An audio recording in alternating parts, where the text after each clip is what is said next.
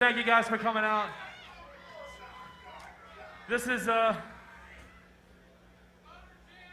pretty sure this is Piss Angel.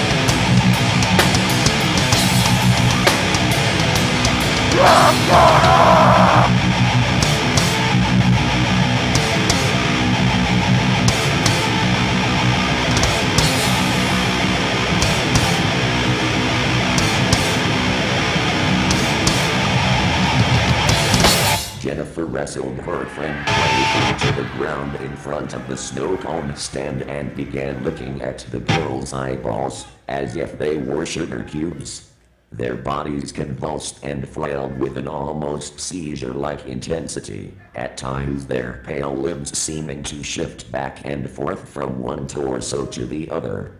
A crowd gathered almost immediately to watch these two girls tie and untie their bodies like a pair of pit vipers.